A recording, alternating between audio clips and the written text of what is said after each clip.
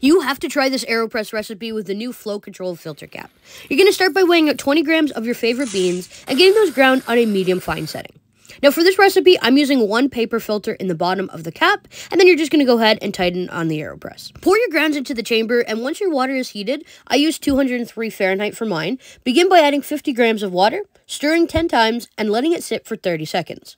Following that, you're going to add the rest of your water to 220 grams, stir 10 more times, and then let this bad boy sit for 1 minute and 40 seconds. With the new flow control filter cap, there's no need to worry about the coffee dripping through, so you can enjoy longer brews. When you're ready, just insert the plunger and begin pressing down. I press mine right through the hiss.